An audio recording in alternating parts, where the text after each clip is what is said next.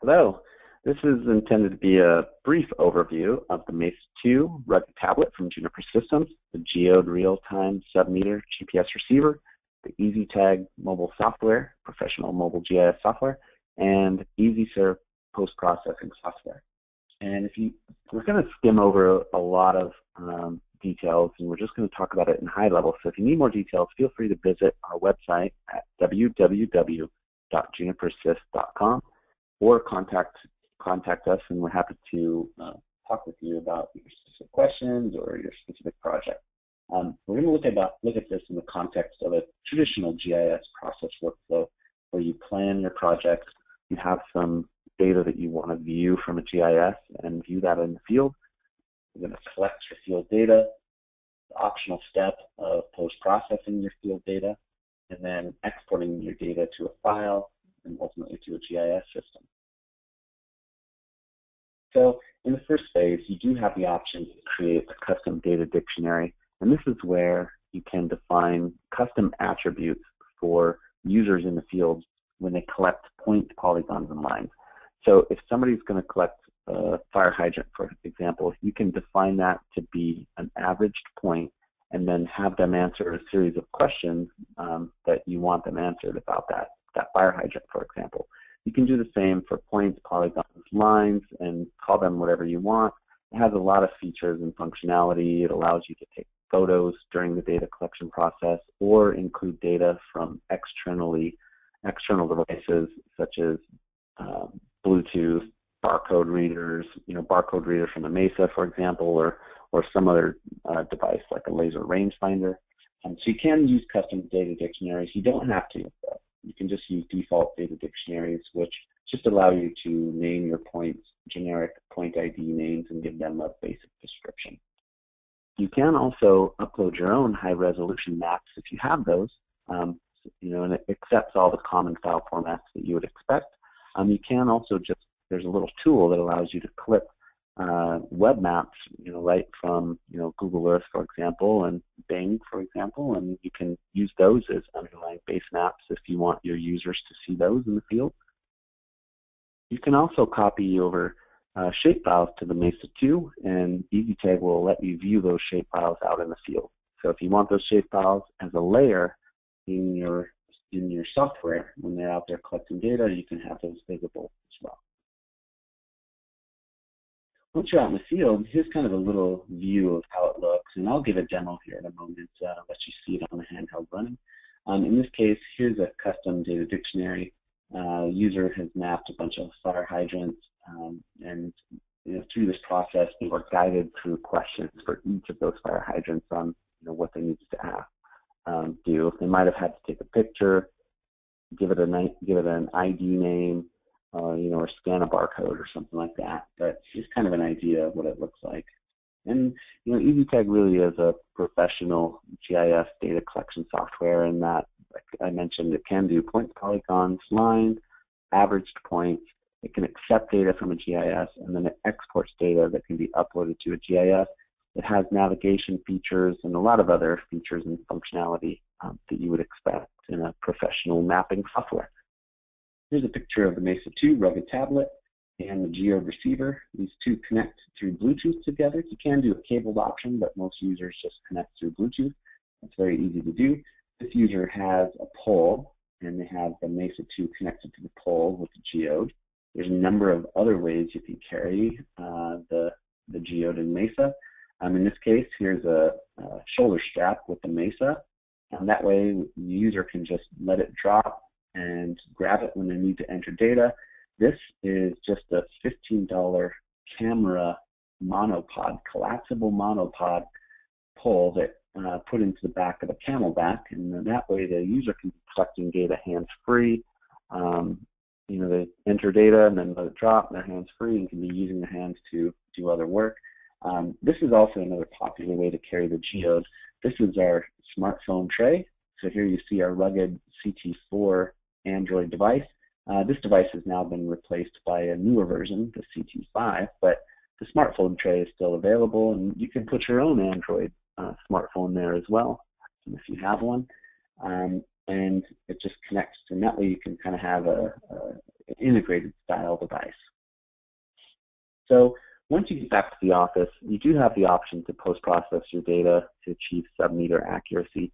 The Geode receiver by itself in real time is truly a sub-meter device. It typically gets about 30 to 50 centimeters, and that's stated in 2D RMS, so that's with a high confidence of 95% 2 sigma. So it is really you don't need to connect up to any kind of networks, or it's just using SBAS corrections that are free.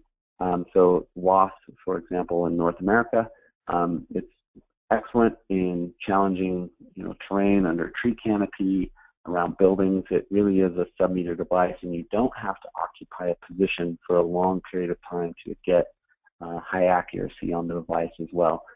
However, if you do want to enhance your accuracy even more, or if your project requires it, you can post-process using EZSurv. This software, very powerful, has a lot of icons. It's very feature-rich. Primarily intended, all of these icons are for land surveyors, for example.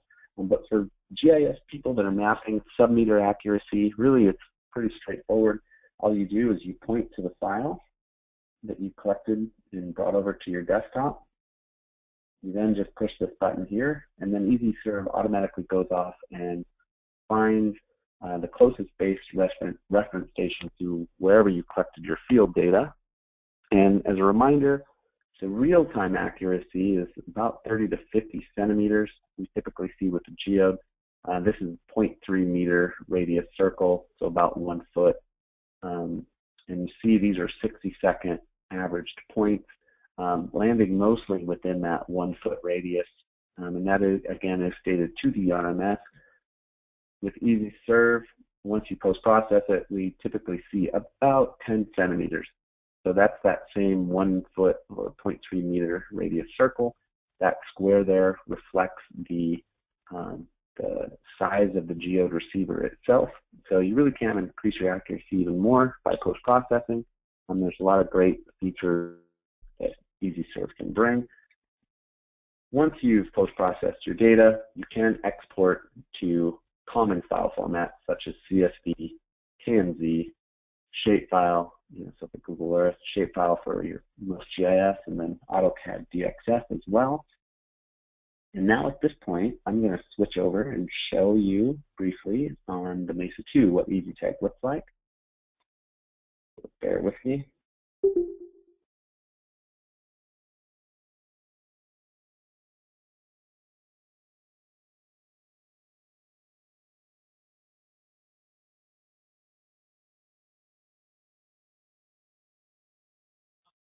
I'm going to put this down, and so what you see now, this is my Mesa 2 screen here in my office.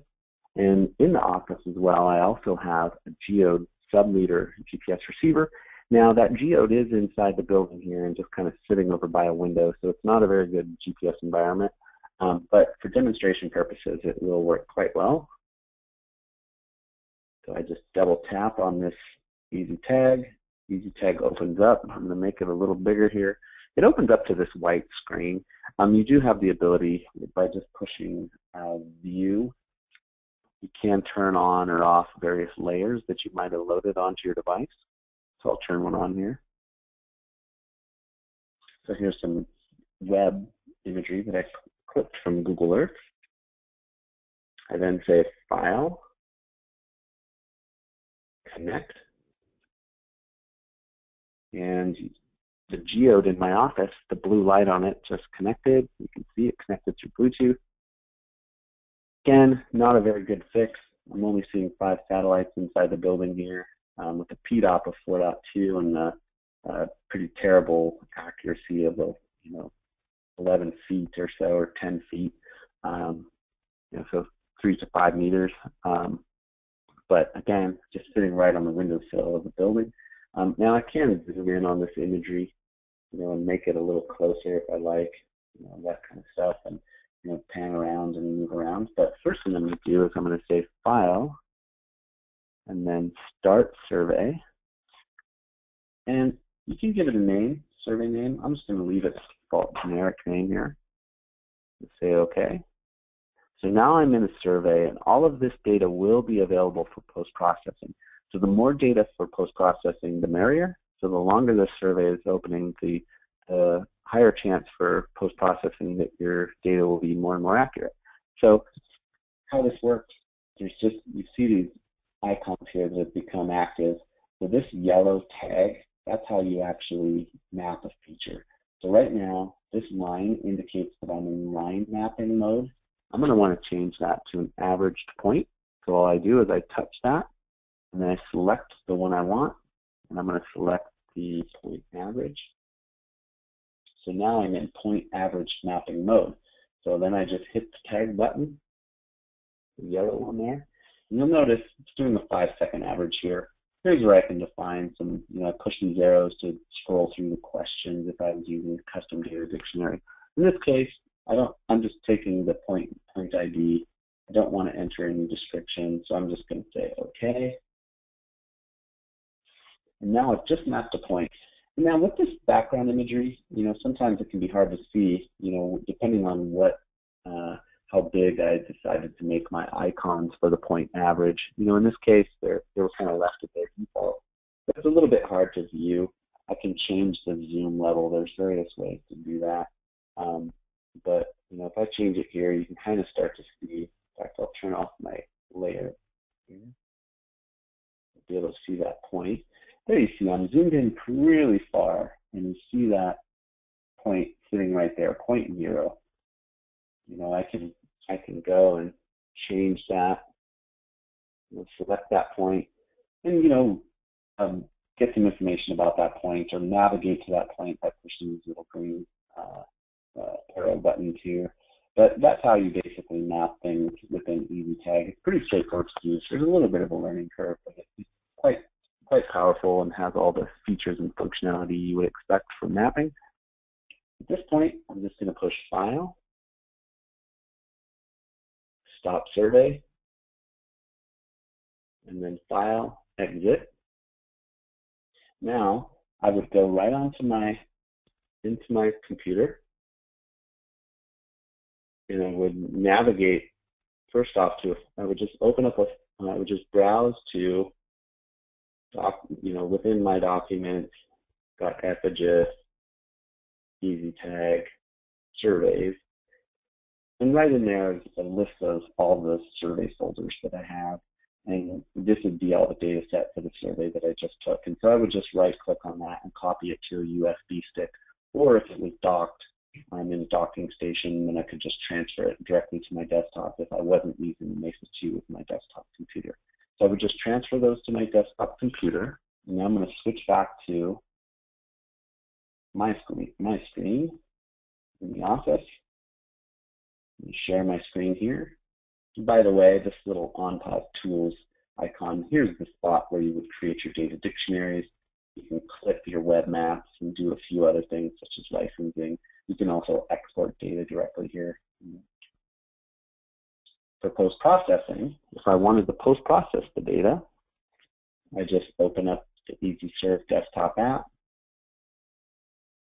I'm connected to the web. I just right-click here. I import my file, and this is some data that I collected earlier in the day. So the base station that's nearby has published its data, so it can be post-processed. And I just push the button here. Now it's going to find the closest base station to wherever I collected that field data. It's NAPL-1703A. These base stations are all over the North America and all over the world, actually. So generally, there's not a problem depending on where you're collecting your data. You will always find a base station, and you can then. One thing I like to do is just look analysis, GIS feature summary, have a look at the standard deviation for that point. In this case, it's quite good, 0.023 meters, 0.11 meters for the lat long standard deviation. So that's quite good accuracy. Very happy with that. I'm going to say Tools, Export, Features, show where I want it to be stored. In this case, I'll just choose Google Earth file format, export the data,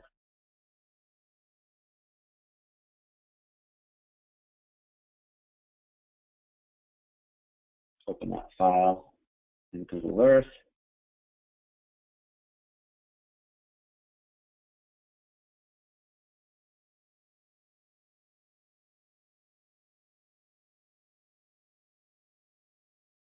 So here's some park data. If I select the feature, you're going to see if I had a bunch of attributes that I entered about that, it would be associated to this point. You can see quite good accuracy. Standard deviation of 0.023, 0.11 meters. That's really quite good. That's how the post-processing works. If you're interested in pricing, we'll go back to the presentation.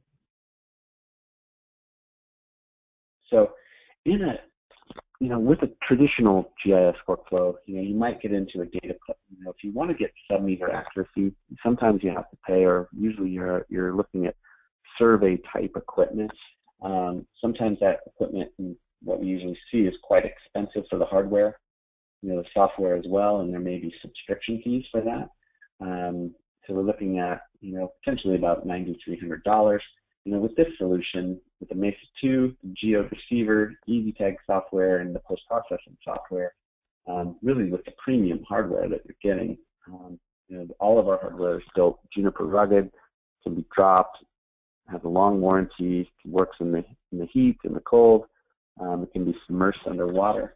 So you're getting quite a good deal for that setup, premium kind of setup. If you would like to save a little money, depends on what you're doing, but if you don't need the real-time accuracy, you can save money by just buying the Mesa 2, getting the GPS model Mesa 2, and getting a little bit of an upgrade on your receiver. And we recommend also using a small little external antenna that comes with it.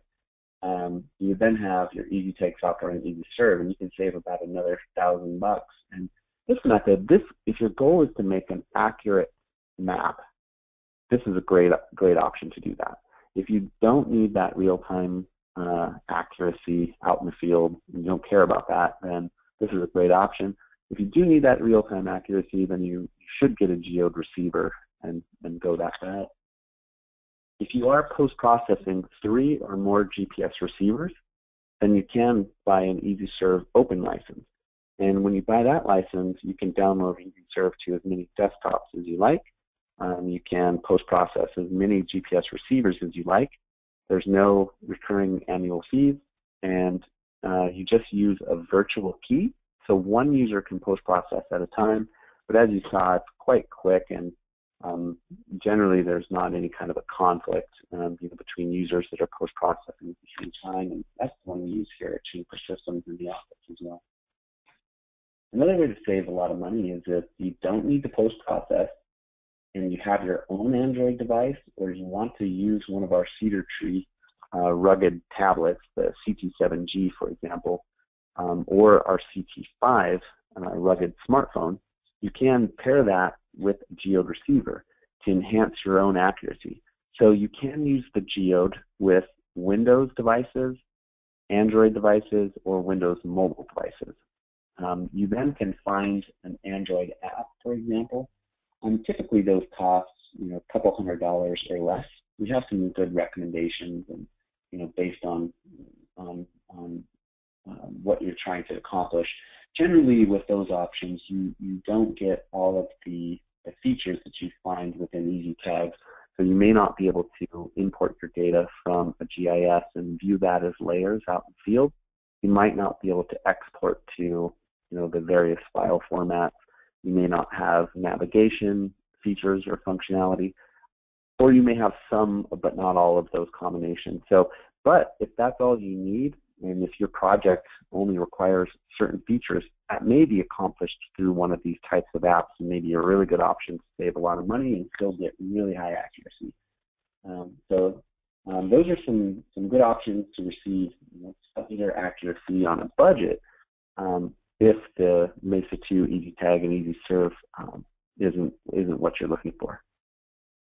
So again, we're happy to discuss your project and make recommendations. You can contact us at www.junipersys.com, and have a good day.